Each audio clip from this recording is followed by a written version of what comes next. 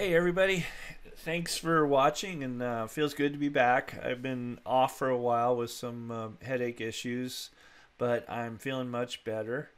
I hope to start making some more videos that you guys can learn PlanSwift a little bit better. So with that said, a lot of comments I've been getting have been, hey, I want to use different pricing structures for different areas. And normally that would be really hard to do, but I came up with an idea that you might like, okay?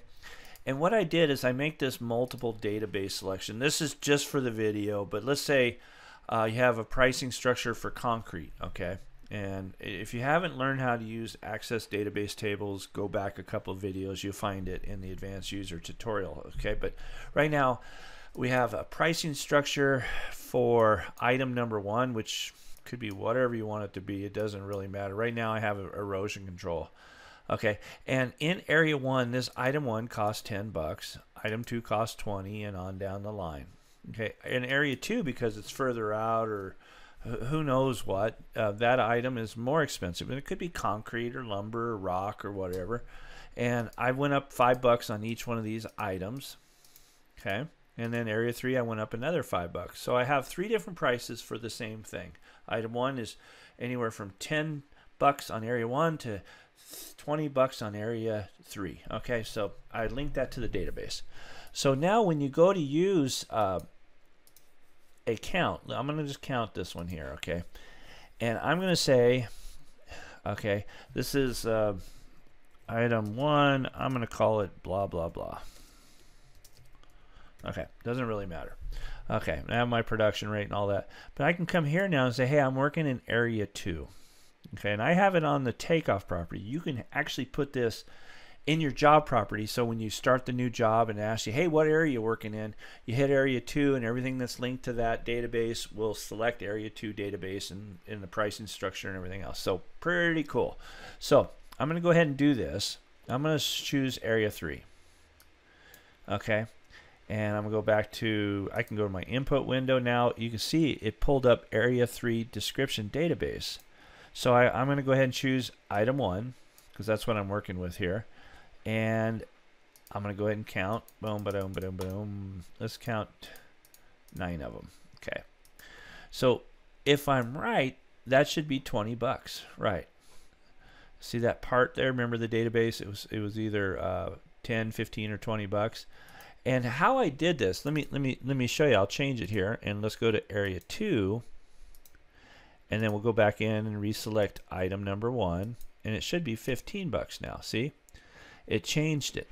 So how I did this, okay, is obviously I created 3 different pricing structures, and inside my takeoff property, I told it, I said, okay, if it's I give these checkbox options, and if you guys don't remember how to do that, it's a checkbox in your property. Okay, so if that gets checked, it means true. Okay, there we go.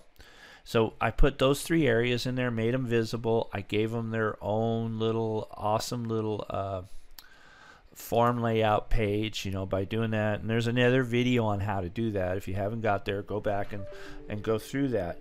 So with that said, let's look at the part now. Okay. So now the part is where the database is, and it chose area 2. How did it choose area 2? How did it know? And that's what we're going to look at. So I created these description area 1, description area 2, and 3, and made them visible. Okay, but what I did is I said here in the input options, and there's a video on that. I said if the input is checked on area 1, then it will open up. In this case it was area 2, which equals true. Okay, so all my databases for area 1 are in here, all my databases for area 2 are here, and all my databases for area 3 here. So how did I know that? Okay, because I did area 1, 2, and 3, I did a grandparent clause from the part here up to the takeoff property, and that's what a grandparent clause is. And you guys know that because you've been watching for a while. So here we have it, because area 2 is checked, it is true.